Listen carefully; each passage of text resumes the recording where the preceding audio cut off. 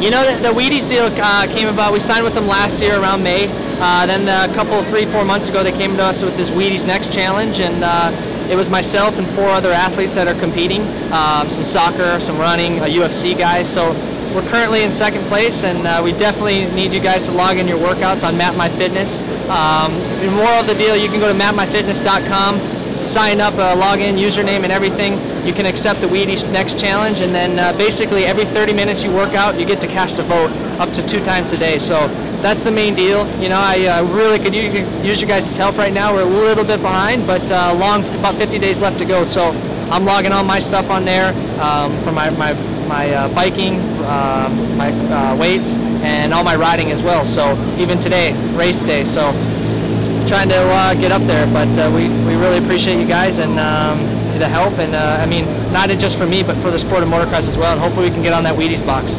You know, with this Wheaties deal, it's definitely cool to be aligned with great, you know, non-endemic sponsors like them, you know, and I've been very fortunate with my career and a lot of other guys too, but this Wheaties deal is a great opportunity. You know, it's a long ways to go yet, but to get on that box would be a dream come true, and really good for the sport. You know, not only I mean, the best have been on from Michael Jordan to Shaun White. I mean, you name them, Olympic athletes, all-star athletes, football, basketball, everybody. So, you know, to put your name on that, to be the first motocross guy on it would be amazing. And I mean, I just hope we can pull it off. And I believe in everybody, and we got a strong community. These fans are very committed and loyal, and you know, they're there. They've been there for me my whole career, and I couldn't thank them enough. So this is one thing I can't thank them enough either. So, you know, we got them out to Minneapolis in 2013, which was an awesome race. You know, we were able to run down the leader and get the win. And I think for them to be able to see the energy, I mean, the excitement of the crowd, how like dedicated our fans are to our sport, and you know, for them to come and see that, I think it was an awesome opportunity. And maybe the decision that we want to align with the guy in motocross and myself. So.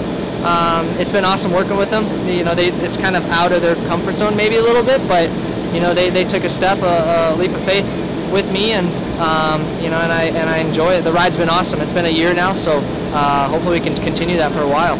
You know, I've always, as a kid, wanted to be partnered with outside non-endemic sponsors. You know, the elite of the elite. You know, early in my career, Nike was there. Target came along, which was huge. And then, you know, guys like Skull Candy, now we're with Wheaties, Sony, you know, being able to run that Nike boot a couple years ago, you know, they're no longer with us anymore in the sport, but that was amazing and really cool to be able to run the boot.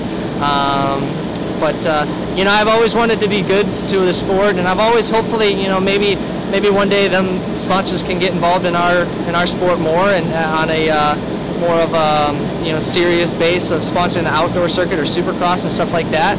It's a lot of money for that stuff, but you know, a goal of mine, I've always wanted to leave this sport better than I came in. You know, that meaning when I came in, if it wasn't that, if I could make it a little bit better, bringing in outside help, that'd make me happy. I mean, it's given me a career and a great, you know, life, and a lot of fun things along the way, and enjoyment. So you know, I'd really be cool to make the sport better, and hopefully when I leave, you know, it just keeps growing. So that's the goal of mine too.